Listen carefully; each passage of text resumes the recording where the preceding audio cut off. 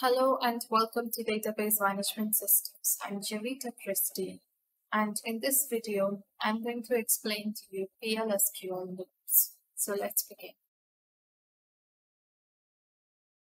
This is the structure of the most basic loop constructs, and this is the type of structure that the for loop and the while loop use in PL/SQL.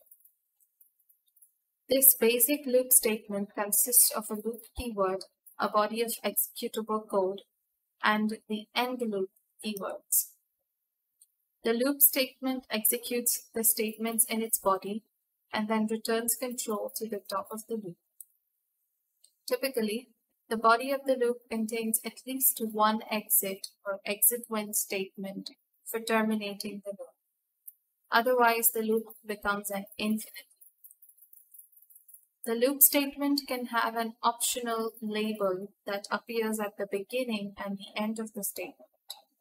It is a good practice to use the loop statement when you want to execute the loop body at least once, and you are not sure the number of times you want to execute the loop. The exit statement allows you to unconditionally exit the current iteration of a loop. Typically, you use the exit statement with an if statement to terminate a loop when a condition is true. Let's understand this with a practical example. For a simple example of a loop statement, we are going to see this program. So in this program, I'm just going to, first of all, write my declare block. And within the declare block, I'm again writing my program in Notepad, and then I'll copy it and paste it into SQL plus command line. So now I want to make a variable called counter, and I'll give it the data type number, and I'll also initialize it to 0. Next, I'm going to write the begin section of my PL/SQL block. Now, to start a loop in PL/SQL, you need to write down loop, and then you need to, within the loop, obviously, we need to either increase the counter or decrease the counter, whatever we like. So I'm going to increase the counter, for which I'm going to write counter equal to counter plus 1.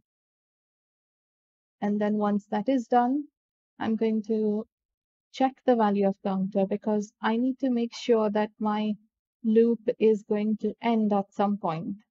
So I'm going to write if this counter is greater than 3, then I would like my code at this point to end. I would like my loop to end. So I'll write down here exit, and also I will end the if condition, which is there. And then, of course, I'm going to end the loop.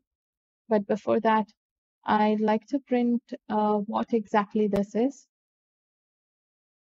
So I'm going to print here what the counter value is. So I'll write down dbms underscore output dot put underscore line, and I will mention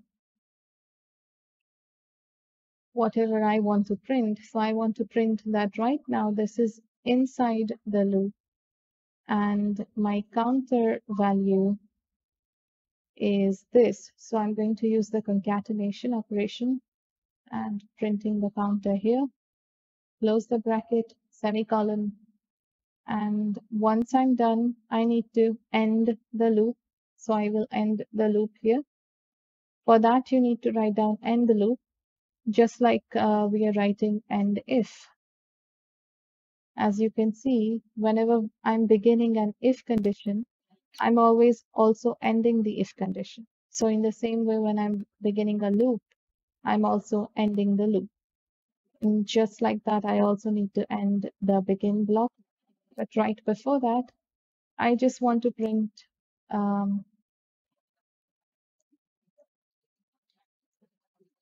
what is the value of the counter once the loop is over. So I'm going to just write down after loop and concatenation and I will mention the counter variable here, and that's it. And my code is done. I'll just use end and that's the code. So let's go ahead and copy this. I'm going to copy it, and of course we'll paste it in SQL Plus. Now in this case, it is important that because this is the first program you're writing after opening the command line, you will need to do set server output on. This will make sure that all the output statements that I've written are going to print something. And after that point, I'm going to paste it. And once it's pasted, hit enter /, that's going to run the code. And so it says inside loop 1, inside loop 2, inside loop 3, and then after loop 4. So let's understand this a little bit. You can see this is the code and this is the declare section. So in the declare section, I have initialized my counter to 0. Then inside from this part to this part is the loop. So within this loop, there's a counter variable which is getting incremented. So this is the same counter variable that's outside. It gets incremented. That means it is becoming, 1, 2, 3, and so on. So right now, initially it is 0, but then as soon as it enters the loop, it becomes 1. So when it becomes 1, this condition which is right below becomes false. And this condition is checked every time because it's a loop. And this exit statement that I have inside will make sure that my loop ends as soon as the counter becomes greater than 3. So that's why when the counter is 1, the loop doesn't end. It's going to print inside loop 1. And then when the counter becomes 2, again, it doesn't end, but it's going to print inside loop 2. And when the counter becomes 3, once again, if condition is still false, and so it prints inside loop 3. But then the next time the loop executes, the counter statement is going to increment it and make it 4. So this time, the if condition turns out to be false, and that is why the exit statement happens. Exit statement will not exit your entire program. It will exit the structure that it is inside. So right now it's inside a loop. So it's going to exit the loop. And once the loop is exited, it obviously comes to the end of the code. And before that, it's going to print after loop 4 because that was the last value of the counter when the loop actually exited. So this is how loops work in PLSQL. The exit one statement exits the current iteration of a loop when the condition in the when clause is true.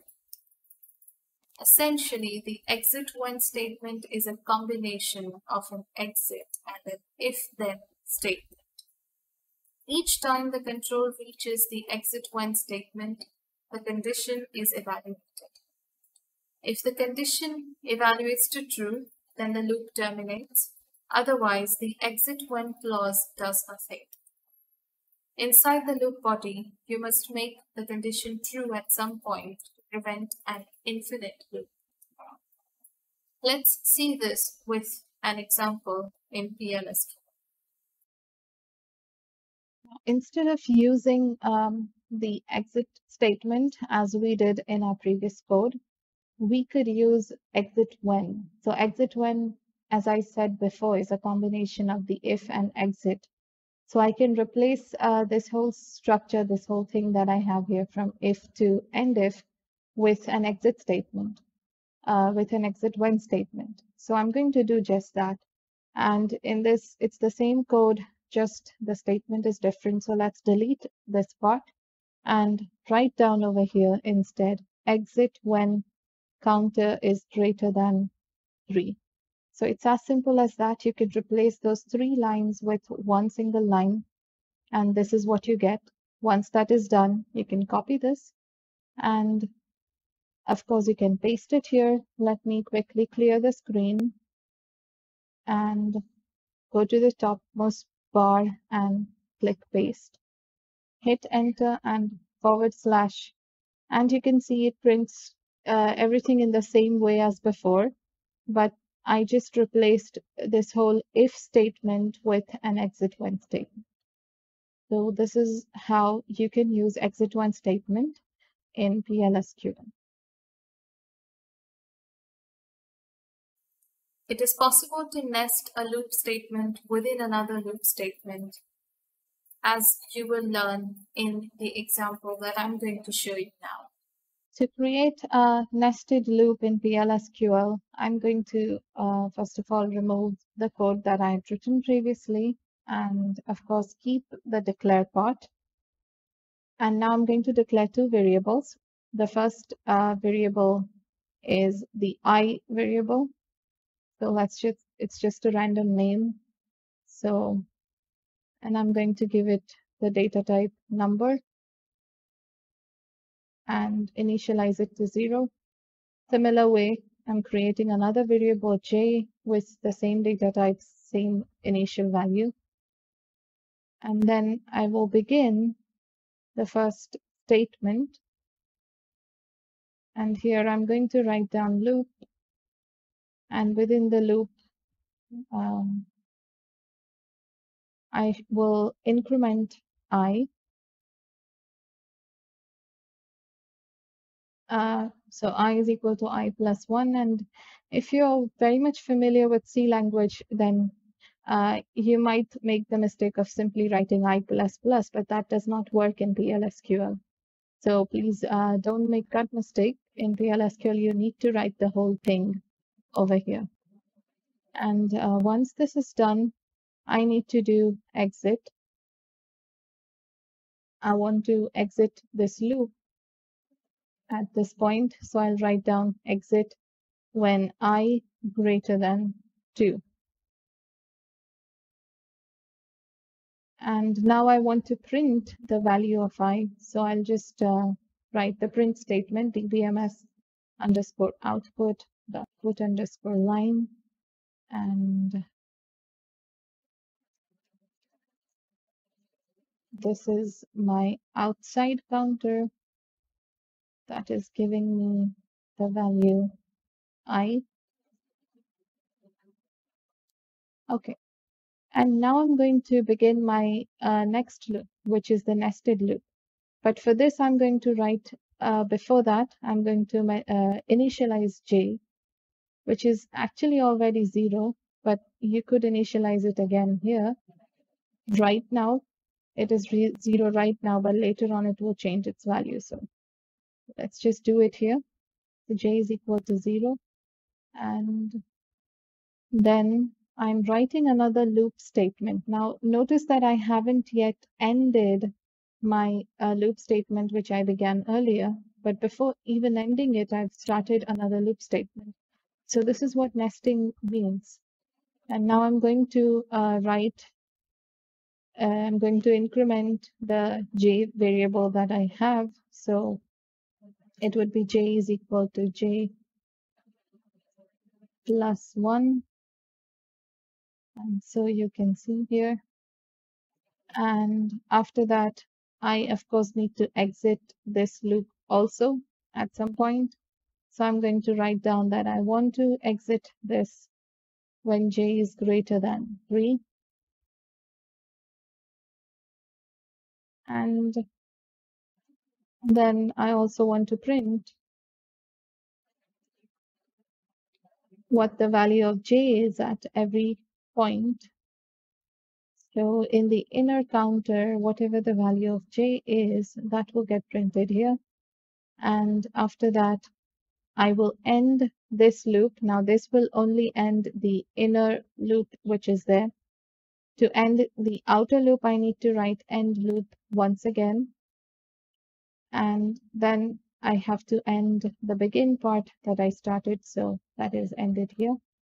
And once again, we will copy all of this and go to command line, SQL plus command line. Clear the screen here. And then I'm going to paste. So And you can see it's pasted. And now all I'm going to do is use a /, hit enter, and this is the data that gets printed. So let's take a look at it. Why exactly it's printing this? We'll try to understand that once. So as you can see, this is my code.